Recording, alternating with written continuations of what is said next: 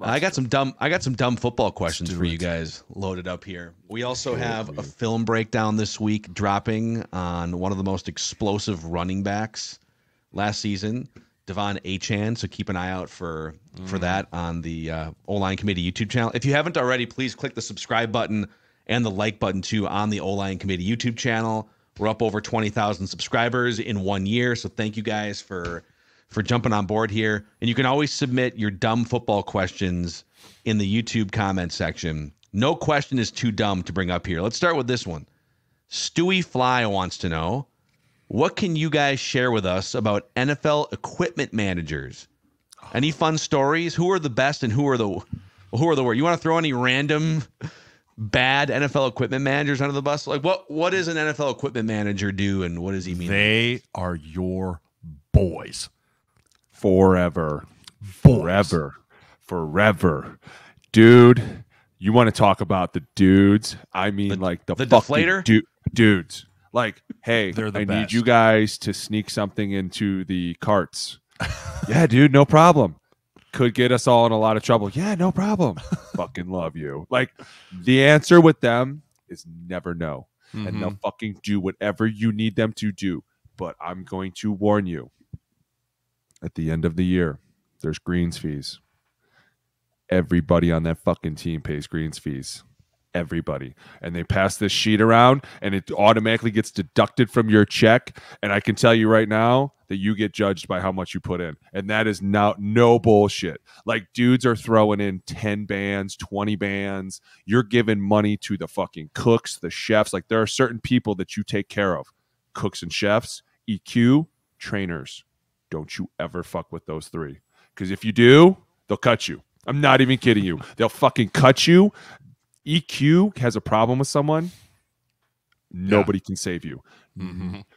Dennis Ryan was the scariest man because I didn't Vikings. I didn't know his personality, right? And I had come from San Francisco where it was like, bro, there are no rules. Let's just do what we want. Like, shit. My locker was like Christmas every day. Like, it was like, hey, I got to get some shit home to some people. And all of a sudden, box. Boone, you need us to ship this for you? Appreciate y'all, man. Like, but and they also do squares. We would do squares with them. Like, we did. You never do squares during baseball season? You know, where you buy squares in baseball and like the numbers have to line up. So you have you pick this grid and then we're going to do squares. It's during the baseball playoffs and you get a grid. It's like the 0 to 9. Yes. And the score of the game. It's common for like March Madness. Yes. There's a lot of, You have to remember, baseball's not my thing, boys. Oh, no, dude. But this wasn't my thing either. This is how I kind of got into baseball, was this game. This is how Jake could get into baseball, where you're not rooting for anything except for the score. To be specifically you just want 5-4. Right. And, dude, it's a lot. And hey, I'll tell you what, too. They are awesome guys because if you're cool with them, they'll pack up your bag for you. Like, I won't say they'll pack up your bag because no one's packing your fucking shit for you. But they'll look through it real quick when you're done to be like, hey, you forgot your knee braces. Or they'll be like, hey, you forgot your, whatever. Or, hey, you told me earlier in the week you wanted to pack those extra cleats. You want me to throw these in here? Like, yeah. Fuck, thank you so much. They only do that with the boys they like. After that, there are guys that they would forget their shoulder pads. And they would be like, well, I guess Dum Dum's not playing this week. And just throw it on the bus. And you'd be like, for real? They'd be like, yeah, fuck him. You'd be like, yeah, fuck him. Sounds good. If you left your locker area a mess, they hated you. Like, if you would just throw your tape on the ground and leave your lunch trash and stuff, like, they hated you. Right? Because they're the ones that have to pick that up. That's their job, is to go through and make the locker room look presentable. And so, you always had your guy, right? Like, Terrell Barnes from the Vikings was my guy. Like, he was my guy. He's still there. He is. So is Adam. Right, and still is Adam. Like, because you always have a guy where, like, if in the middle of practice you rip a glove or, like, something's wrong, you'd be like, hey, T, glove. And he'd be like, I got you. And he'd take off. I mean, dead sprint. This dude was fucking like 100, I'm talking 100-meter dash, form sprint, into the line, like, and he'd come sprinting right back out, brand new pair of gloves. You need anything else? You good? Like, I got you, man. Thank you. Right. And so there's the sheet, like Alex said, where you tip out everyone as a whole, but then you would always tip out your guy individually even more. Like, I would always like Tom. What was the trainer's Tom? Tom Hunkley, right? He was the guy that taped my ankles every day. Love Tom. He was the guy that if I had a rehab issue, I went in there and he was the one that I did my rehab with. And so like at the end of the year, you tip out the trainers a whole, but then you go to your guy and be like, hey, thank you for taking care of me this year. Same with the cook, right? You always have your guy, right? The guy in Buffalo, his name was Bill. Dude he made it his job to remember your breakfast order every single morning. So when you would walk into the cafeteria, you'd be like, Bill, good morning. He'd be like, 2 eggs, sausage, crispy hash browns. I'll have it out in 2 minutes. Thank you, Bill. And you'd go sit down, and then he'd Buffalo buck it Bill. out to you. Dude. Right? Like, you always have your dudes. Now, I will say, in San Diego, my rookie year, I can't remember the guy's name, but he got fired for stealing from equipment. Yes. This is a big thing. This is a big thing. Yeah, he got fired for stealing and selling stuff. Yep. They sell So it. like official team merch kind of stuff. Yes. Yeah, and he got caught. He got caught for stealing official team merch, or like, hey, this is a game worn Phillip Rivers glove or something like that, and he got caught selling it on eBay, and so he got fired. I don't even remember his name because I was only there for you probably shouldn't have your screen name on eBay be official Chargers trainer. Right.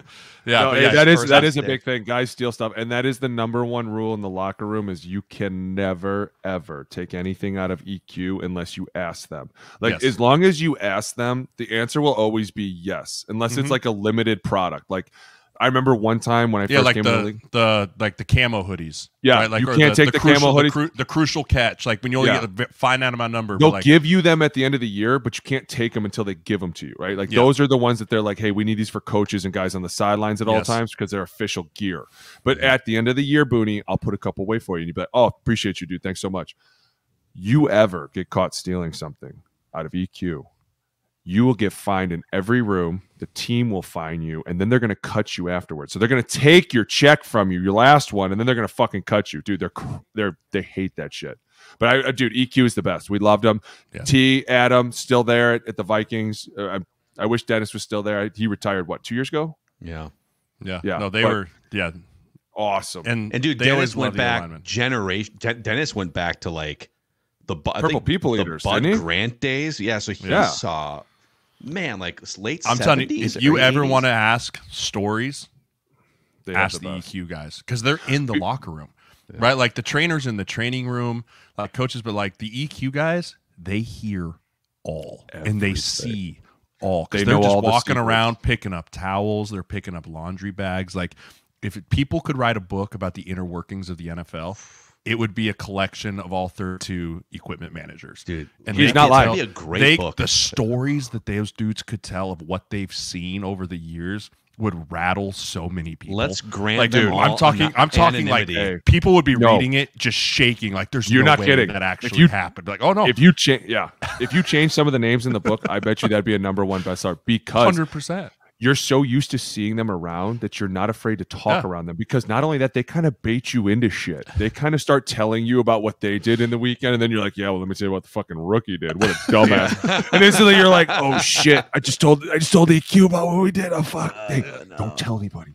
And you're like, and then you start to think like, guarantee you they're all in there talking about it right now. For sure. But they are awesome dudes. They keep secrets better than anybody. The best part is, I don't know if I should say this, but like on game day, they're all hungover, which is even better because the night before they always go out.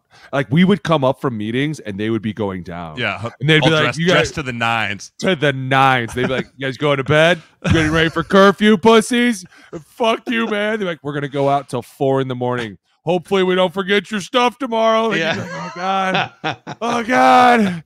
And and here's another thing. Shout out to Doc, San Francisco. Doc was the one that would always tape me up. Jay, did you have a guy that would like do your pads for you because like, you'd have to hold your arms up? And Adam was my guy. I'd be like, Adam help. did me here. Yep. Hold your Doc hands did up. me, and so they were so tight. Your jerseys were so tight. You have to hold your arms up like this, and it'd be like rolled up. You'd be like, quick, I can't breathe. And they'd like tighten your stuff for you, and then rip it all down, and then they'd always punch you before you go out. You're like, dude, I'm telling you, EQ, every one of you guys, I fucking love you to death. Like those guys, you can't do it without them. They're so funny. None of them are ever serious. They are almost like their job is to make you laugh at all times. Like they'll just come in and say the dumbest shit, and you'll be like, what? Right? My last quick story. So my college EQ guy is like Dennis. He's been here through all the regimes. Jay Terry, been here through them all. And the best is Coach Bo used to make him during our scrimmages. He would be the ball spotter. Bo Pelini, right? Bo Pelini, yeah. And so and he still to this day does it. I think he secretly loves it. And so he'd be like, he was tackled 2nd and 8, and we'd be like, "What the hell, Jay? That was a 4-yard run." He'd be like, and he'd get super rattled, and he'd be running around, and even sometimes Bo would get on, and be like, "Get the ball set," and he'd run around, or if the headsets would go off on the sideline, it was he was so paranoid about the headsets not working, he'd have 3 pairs of spares on him at all time. You'd have 2 around his neck. He'd be wearing one. If all of a sudden the headset got out, or Pelini used to break them all the time, he'd be like, "Here you go." It was incredible. I love that. Was dudes. Doc. That was Doc Dressler best. in San Francisco. I fucking love him. I do. Johnny out there. God, I still bring my kids in there and be like, "You guys want a t-shirt? Want a hat? You want to take some gloves?" I'd be like, "Yeah." They're like, "Oh, perfect." Just empty. They're the best. Love you, kids. So we learned eBay, good business opportunity, a book, like a shadow author book, some good business opportunities here. Tony Owens. We should legitimately try and make that happen. Tony Owens in the YouTube comment section says, "What the heck is a quality control coach in the NFL? What do they do?" We kind of wondered the same thing. All right, so listen. When I was here, it was Janoko. Yeah, you're like, "What?" So what do you do here? I control the quality. Okay. He would sit in the back of the room and just be like, and we'd be like, "What do you do?" He had became a quarterback's coach at one point. So you start there's these weird rules with them where you can't actually coach. No. A lot of them are wannabe coaches, but there's strict rules that you can't speak.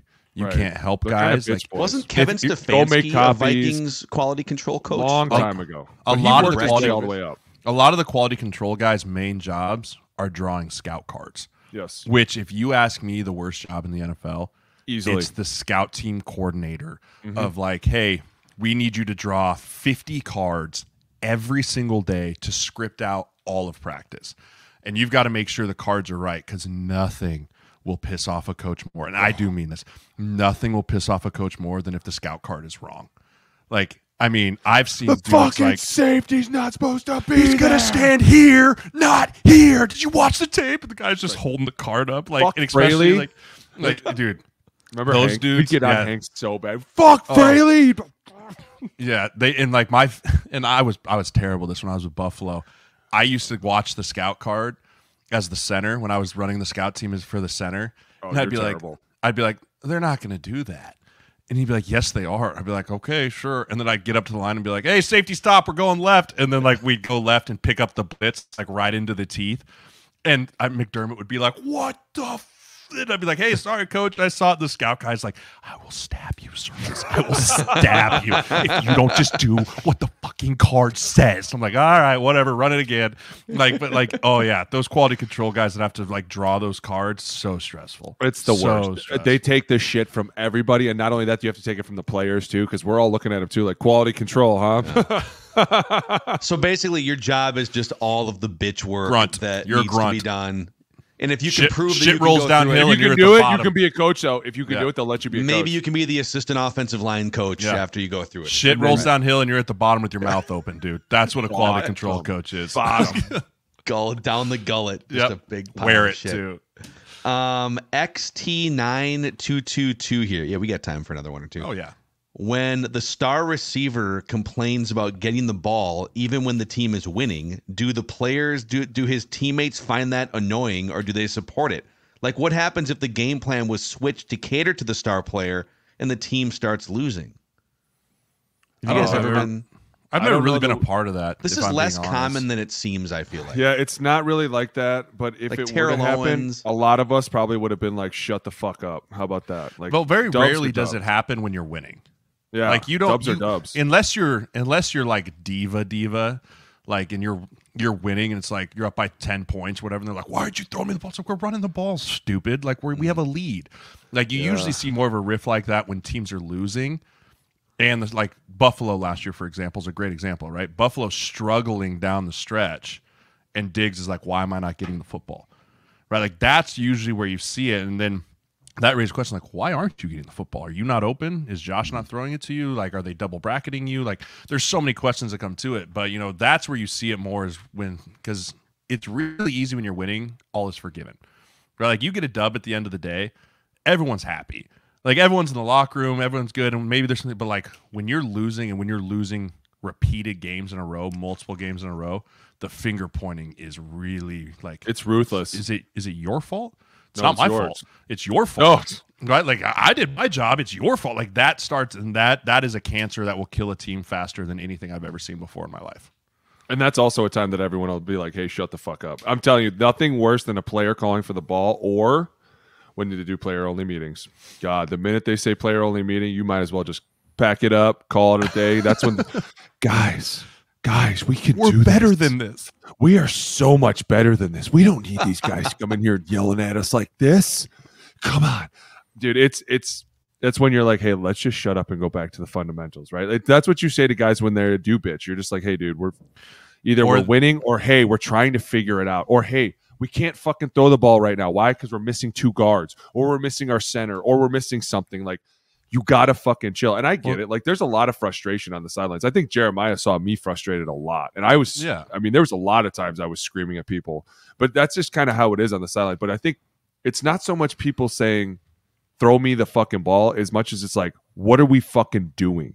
Like, the receivers on the outside are questioning what the O-line are doing. The O-line's questioning what the running backs are doing. The running backs are questioning what the quarterback's doing. Like, everyone's just like, where are we messing up? Yeah, we have 10 seconds to There's figure a it disconnect out. somewhere. Gotta go right now. No one's ever like, I need the ball. Like, you would see a lot of people go, you're out. Go home. Well, if you put yourself in that position, you're putting so much added pressure on yourself. Like, for the rest of the team, like, if you're screaming like, give me the ball, I want the ball, and then you go, I don't know, fumble against the Colts when you get the ball after yelling at your O-line, like, everyone's going to look at you and be like, you wanted the ball, dude. What the hell happened? Right? Or if you're like a receiver and you drop a pass and you try and do like, oh, that's my bad. That's my bad. Be like, no, asshole, you asked for this. You asked for this, dude. You were the one that was over here screaming at us 10 seconds ago about just hold your blocks and I'll get this put together. And then you go drop the football. Don't ever speak to me again. Like, don't ever come at me like that again. Like, there's so many of those things. If you're willing, sorry, I get really mad about that. No. That Colts Those fumble. are just I was there with you for a minute. Specific examples. Hey, I was there with you on both examples for a minute, and I was like, all right, don't go any farther. You're good. That's all right. Let it go. Let it go. My blood pressure's through the roof. It's good. But yeah, I mean, if you have the balls to say that to another professional football player, you better be perfect. You better be perfect, because if you're not, guess what? We're all going to let you know about it. Yeah. We're all going to be like, hey, I thought you said you were the savior here. Let's run that tape back. Was that you? Oh, that was you. Shut up. Don't ever speak. Dude, that would be the coaches. The coaches would respond to you like that. Like, they would be like, wasn't it you? If you're getting on the players like that, and because you're also going to yell at the coach will be the same. Be like, hey, you wanted this. You asked for this, and I put you in the perfect position, and you're the one that let everyone down. Yeah. Dude, I feel like that happens more when there's an absence of an established quarterback. Maybe there's young guys in the offensive line room. There's just no leadership across the board. Because there's leaders that are out there all the time like, shut up right now. Don't you dare. Like, they're thinking like the quarterback's working at a mega level to figure out what's wrong. The O-line is the next to figure out what's wrong. And then everybody else underneath us is like, what's the problem? You're constantly like, shut the fuck up. Who the fuck asked you anyways, moron? Finish what you were saying before we were rudely interrupted. Like, seriously, how many meetings will we be in with the quarterback? They'd be like, hey, listen, we're not going to do this. We're going to slide it this way. And all of a sudden, she'd be like, what the fuck? You'd be like, serious right now? Fuck away from us. God. Coaches be like, yeah, get the hell out of here. Tight ends would try and come in and be like, hey, we're going to do this. But like, don't speak. Don't speak. Leave. Don't look at me. PTSD from them. False advertising. Here's what we're going to do, guys. You shut the fuck up right away. You're not making any more calls. You making calls got us in this situation. I'll tell you this. The tight ends in 2016, the tight ends and Boone got into such an issue that our O-line coach stopped coaching us throughout the entire second half. Listen, here's what happened. We kept running power. It was a juicy one back front. power. We are going to run this juicy front. It's a 4-2 defense. You got Fletcher Cox at 3 technique. Finally get a little bit on him. We are like, I need you to go all the fucking way down to the mic, okay? Just get the fucking mic. They're like, okay. Every time the mic makes the play, I come off the field and Tony's like, we're not getting the mic. And I go down there and I go, hey, you said you would get the mic. Mike is 50-fucking-8 in case you didn't fucking know. They're like, okay, yeah, we got him. Next series, 3 and out. And not getting the mic. Took helmet, threw it.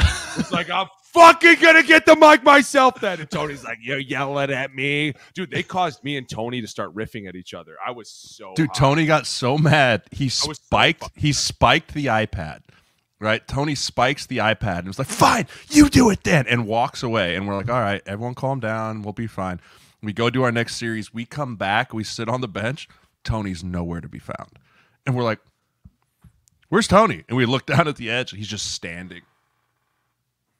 And we're like, all right, guess we're just rolling in this one with the rest of what we got here, boys. Let's just figure it out and go. It was bad. It would have just gotten the mic. Was this the game where 2016 Philly Mike Zimmer called the offensive line out after you guys said we were playing lost? soft? Yeah. Did he slice up stuffed animals and put blood on them, or was that? That was after That was after the 5-0 start, and it was the Fat Cats get slaughtered. Fat Cats. Fat Cats get slaughtered was the theme, and I remember we walked into the locker room. We're like, what's up with the stuffed animal massacre in here, dude? Like, there's just headless cats with like red marker drawn across. But the problem was, like, so did the media. Like, the media was allowed in the locker room, and the media's like, what's with the stuffed animals, boys? And we're like, we don't know. Like, we don't understand what's happening. It's a crime scene. Don't touch anything. Yeah. Police. Yeah, but then we got their team meeting, and the theme was Fat Cats get slaughtered. And guess what? We got fucking slaughtered. We got fucking slaughtered, boys. Hey, I will say this. The next day, I remember walking into work, and I was like, me and Tony are gonna have to make up for this. Like, we're gonna have to do something. We hadn't spoken the whole day. And I remember I walked upstairs. And you remember how you would walk up and you could go left or right? Right was Zims and left was assistants. Yep. As soon as I turned to the left, Tony was standing right there. Like, he had been, like, somebody had told him I was coming up steps. He's just standing there like this, waiting for me. Boone, you ever fucking yell at me like that again, I'll fucking kill you. Tony, I'm sorry. I didn't mean to yell at you. It's like, my frustration was really at the time. I said, Boone, you ever fucking yell at me like that again in front of anybody, I'll fucking kill you. Tony, I'll never yell at you like that again. He goes, okay, I love you. Now get the fuck out of here. Oh, thanks, Tony. What a legend, man. I know, man. It's a shame. You know, People, I miss Tony. If you haven't, I think it's on YouTube, but he did a thing because he was the Raiders coach for a minute, right? Yeah, he was the intern. They got off to a bad start or something, or maybe, they fired a coach. Hugh Jackson, right? They fired Hugh Jackson. Okay. And he takes over, and he gives a speech. He's got a shovel. We're going to bury this football in the ground. We're going to bury everything that's happened. It's going in this grave. Whatever you want to put in here. Put footballs, whatever. One of the great Tony Sperano speeches, man. Dude, he used to go into his room and then all the lights would be off and he'd have like a couple candles lit and you'd be like, what the fuck? And he'd be like, my wife came in here and decorated for me. I think she does a great job. His room smelled amazing. You'd watch film. You weren't upset about anything. Like, you were like, this is fucking great. Do more of this. And then he had a little secret room in the corner that nobody else had. It was like a secret closet. I'd be like, what are you doing there, Tony? But none of your goddamn business. My bad, Tony. Dude, what a legend, man. Those are your dumb football questions here for the week on O-Line Committee. Yeah, hit us up. Send us a bunch more for the summer here because we got a lot more time to go through them until preseason games hit. But, click that like button, the subscribe button on the O-Line Committee YouTube channel. That's Alex Boone, Jeremiah Sirles, Phil Mackey. We'll see you guys next time.